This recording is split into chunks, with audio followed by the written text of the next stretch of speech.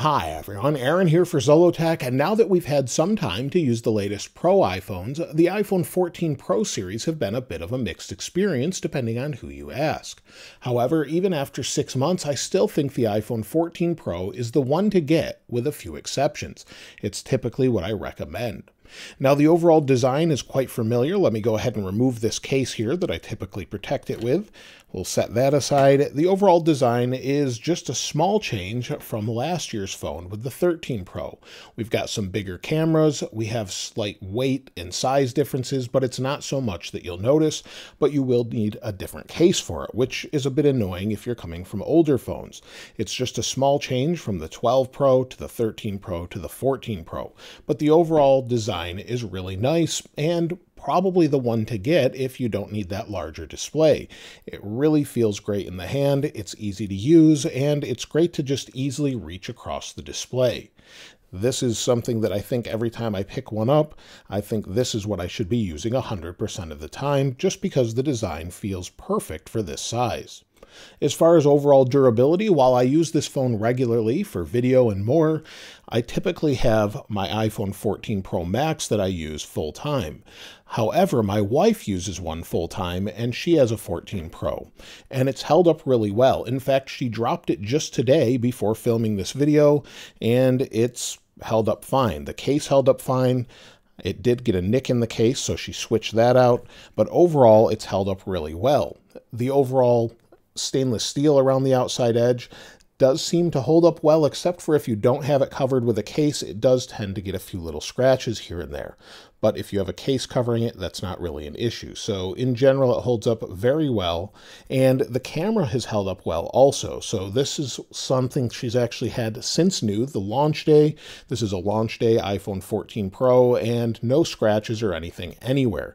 The lenses on the glass for the back of the cameras, or the sapphire, depending on how good of sapphire it is, either way, has held up really well. And of course, if you have a screen protector on the display, it's going to hold up well in general. So no real issues there. It seems to be a great and durable phone, unless you're very clumsy.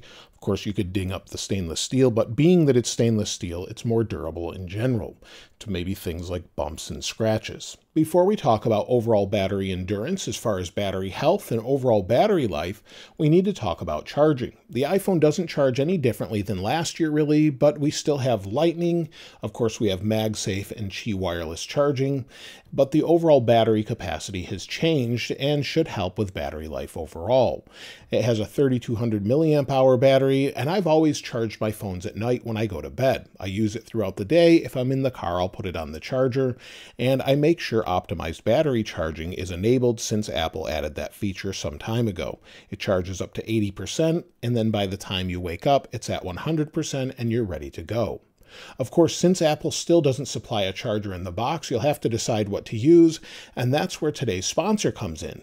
Today's video is sponsored by our channel partner, Anker. Anker recently announced a sustainability plan called Recharge the Future to work toward being carbon neutral and reduce pollution. Anker is already certifying some of their products as carbon neutral this year that I have here with chargers, docks, and cables. As one of the first charging brands to go carbon neutral, Anker is also donating $50,000 to Oceania to protect marine life and habitats.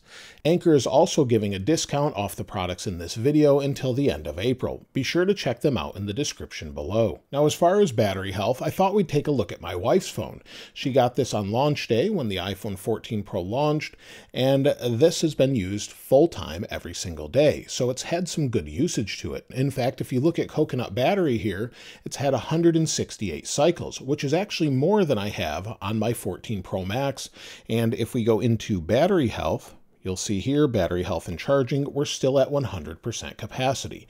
This is charged the exact same way I charge my phone, on the same charger, the same style charger and everything, using basically MagSafe and then just charging it at night, and it's actually holding up better. I don't know if that's because I use betas constantly on my phone, where sometimes they're not as good with battery, but you can see here on the Pro Max, it's actually got worse battery health. So this has 162 cycles, where my wife's phone has 168, and it's actually holding up better than the Pro Max, which is a little bit odd.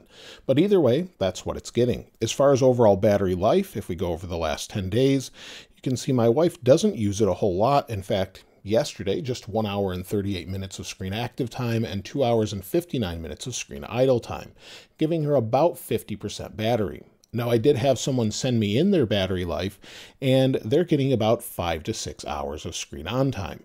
Most people with these phones, with regular use, will get about 5 to 6 hours. It just depends on what you do from day to day, but depending on your overall usage, it will vary greatly. So it's really going to depend on how you're using the phone, but still, it's holding up well after all this time. But it seems to be declining faster as far as battery health than previous phones, at least with the Pro Max, but the Pro's holding up well for some reason. Now, the display, of course, is Apple's best display they've ever put on a phone. It always looks great. It's super bright, up to 2000 nits, and that's in bright sunlight, great HDR, and of course it's holding up well. It doesn't look any different. We don't have any shifts in color. There's no ghosting on the display, nothing like that, and it's holding up well. It does have PWM, but it's high enough that it doesn't typically bother my eyes unless I look at it all the time. That means it's flickering the display to control brightness, but pretty much above about 39%. The rate is high enough, over 400 hertz, that it doesn't bother my eyes. So that flashing you can't see with your eyes, but it's actually happening. You just can't see it because it's high enough. Now, the always-on display, having used it for over 6 months at this point, I think it's nice, but I don't really need it.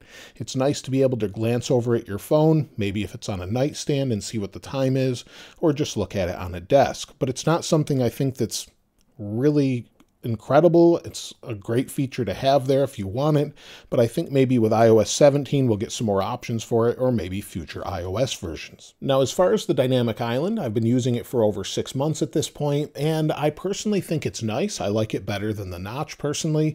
Not everybody does, but it's not something I would run out and buy the phone over. To me, it's just a nice place to see notifications. I don't really interact with it regularly, and I find that it's just nice to see things that are going up there. So if I swipe up in music, of course it's there. If we start maybe, I guess, a timer here, we'll start that. It'll go up into the dynamic island, and it's just something that's really nice to have, but it's not a reason to run out and buy the phone by any means. So I think it's great, but most people that ask, I say, maybe you'll want to wait and see if they add functionality with iOS 17 or future updates. It's really just a nice thing that's there as far as notifications. So maybe in the future it will add more, but being at the very top, it's hard to reach as well when you have your thumb down at the bottom of the phone. You can use reachability, but other than that, it's not something I would run out and buy it over. Now, when it comes to the cameras, they're quite good, but there are a couple complaints. As far as their dependability, they're pretty dependable as far as video, and in fact, the anchor ad in the earlier part of this video was completely filmed with this device. In fact, all of the shorts that I film, that I put on YouTube or different social media apps, I film with the 14 Pro. It's kind of my video camera phone, and it does a great job. It's dependable, and it just works. The autofocus is better than last year's, and everything just stays in focus really easily. The one complaint, though, is you can't get as close as you can as last year's iPhone, and that's because we have a 48 megapixel camera and a different lens setup. That's just a limitation of the lens itself because of the overall sensor. It's something Apple changed. So it's a physical thing that they can't change. However, the processing is the major complaint that they really do need to change. So overall photo processing, many have complained that it's just too dark, and sometimes it works great, sometimes it doesn't. In this sort of lighting, it works fine, but typically when you snap a photo, sometimes it can be over-processed and then darker or just look a little different than what you see. And it's a little different than what we've had in the past from Apple. So we've noticed that it seems to have gotten a little bit better with the latest updates, but Apple hasn't actually addressed it, so I really wish they would. Additionally, the HDR on this phone, if you're recording in HDR, whether that's videos or cameras, I don't think is as good as last year's phone. I'm not sure what the processing difference is, but if you're using HDR, I typically would go back to an older phone because I just think it looks better. That's my personal taste, but not everyone may agree, but I think a lot of people would as far as that goes. I've seen a lot of people that just want the camera themselves or itself actually regret upgrading to this phone sometimes. So there's definitely some disappointments there that I really hope they address with software.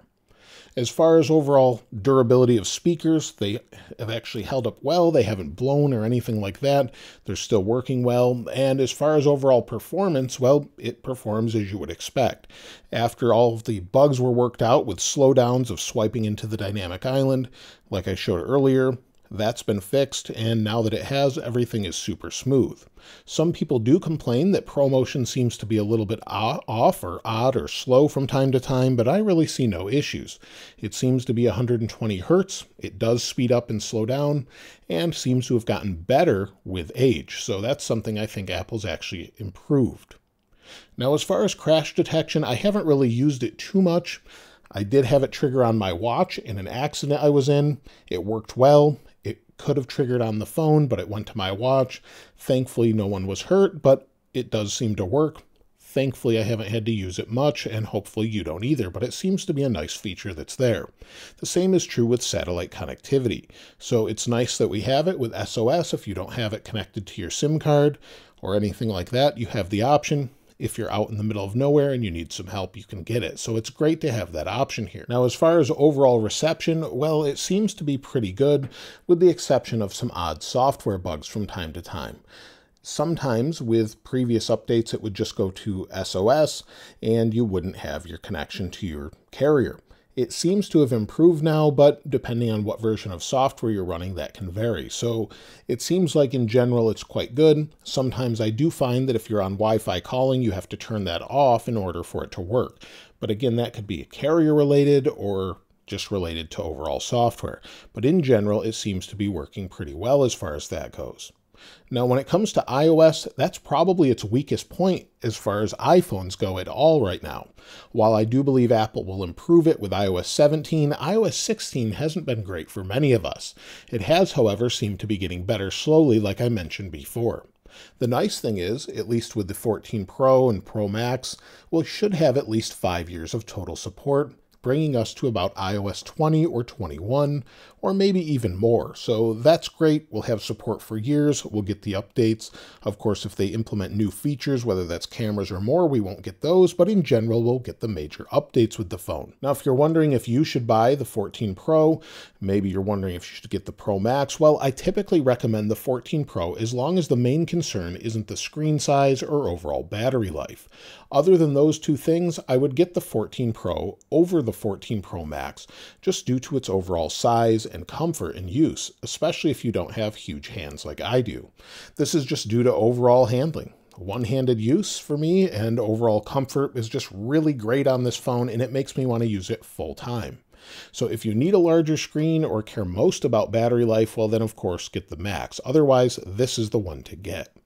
So let me know your thoughts about the 14 Pro after 6 months. I still think it's a great phone and it will get supported for many, many years. I'm not sure if it's worth upgrading to the 15 Pro. We'll have to wait and see. But let me know what you think in the comments below. Of course, I'll link this wallpaper in the description like I normally do. And if you haven't subscribed already, please subscribe. And if you enjoyed the video, please give it a like. As always, thanks for watching. This is Aaron. I'll see you next time.